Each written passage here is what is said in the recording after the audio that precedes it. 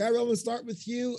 Power creator Courtney Kemp said, quote, via Deadline, it's definitely in terms of its violence, referring to force, very old school Power. Do you agree or disagree, and why?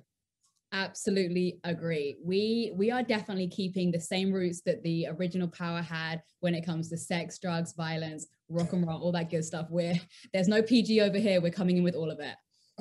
I respect that. And Shane, you know, I was watching your character, and the layers in your body movement, besides the tech, is something to behold. I know there's a lot of things going on with Vic. How would you sum up his character as the uninitiated? Yeah, no, I appreciate that.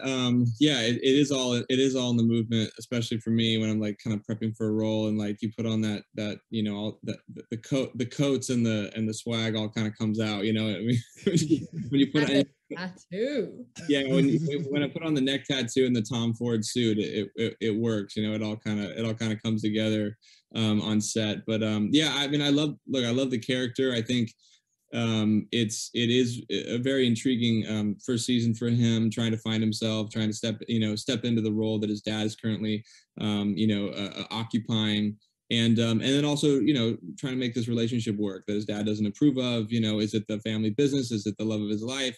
Should he run away? You know, how committed is he to the game? Because if you're not, you're gonna get caught. You know what I mean? If you get caught slipping, then it's like, you know, it's game over. So we'll see. I hope he makes it through.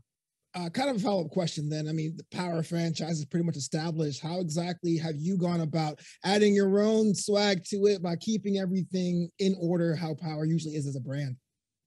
Yeah, that's actually, man, it is a line that you don't want to, you know, you have to keep with. The brand is so strong, and if you don't want to step outside of it, you know, because if you do, then you're going to stand out in the wrong way. But you want to do your own thing with the characters, because these are new characters that are, you know, that fans haven't seen and all that. And I think it really starts with Joseph and what Joseph's doing and the tone Joseph's setting as Tommy Egan, and when he rolls through, and kind of we're just kind of falling into that. And I think truly such a big presence, you know, I mean, Joseph's such a big presence, and the Tommy character is so big. We just kind of have to fall into line with that, and everything else works. Yeah, you know, we're all guests in Tommy's world, and that's kind of the dynamic and how we get introduced to it is. Yeah. Yeah, I mean, working the bar at 11 o'clock in the morning. I mean, I hear you. You gotta do what Tommy is doing that. Right. So tell me more about the character of Gloria. It looks like she has some layers too, even with Vic's character, or Shane's character as well. I mean, what's been your approach of revealing some layers about Gloria, but not giving too much away in the first couple episodes? Yeah, you know, again, we have so many spoilers, but yes, the Vic and Gloria situation is definitely a complicated one. You know, they do want to be together ultimately, but it's just proving too difficult with the presence of Walter Flynn, who is a huge presence, and yeah, you know, she's definitely a feisty one, as you see very early on. She's very determined, and things get even more complicated when, you know, Tommy comes into her life, who she's very welcoming of on this break with Vic. And yeah, you know, she's just really trying to get out from under the Flynn family and trying to make the best out of the situation that she's kind of got herself in.